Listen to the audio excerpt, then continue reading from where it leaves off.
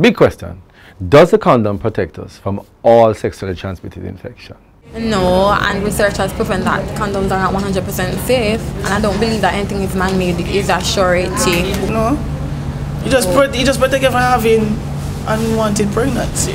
Also, sometimes to carry reverse. Condoms can protect you from all sexual transmitted diseases. For example, like herpes and HPV, which is virtually kind of undetectable. You can protect you from those because herpes is skin to skin and condoms doesn't cover your entire junk. The answer is no, it does not. One of the most common sexually transmitted infections that is known to man is the human papillomavirus, HPV for short.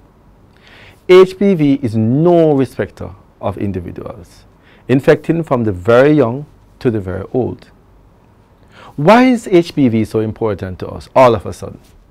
Because it's the most common virus which is found in cervical cancer, cancers of the mouth, cancers of the anus, cancers of the throat. How does it occur? How does it cause this to happen? What happens once there's contact of the skin or anybody with this virus?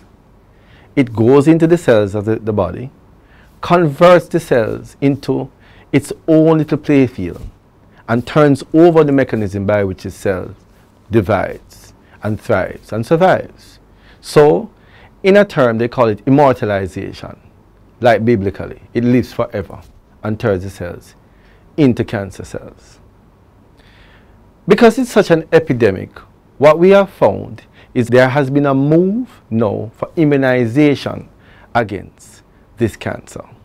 Why is it so difficult? There are about 400 different types of HPV viruses that exist in man.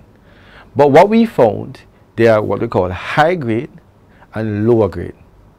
The high grade viruses, there are immunizations which are made for them. They cover specific types that are not really important for the discussion today. The low grade ones are the ones that are less cancerous. Those are the ones that cause warts on your skin, either on your soles, on your hands or your feet, and sometimes on your private parts. Why doesn't the condom work is the question that we ask. It's very simple.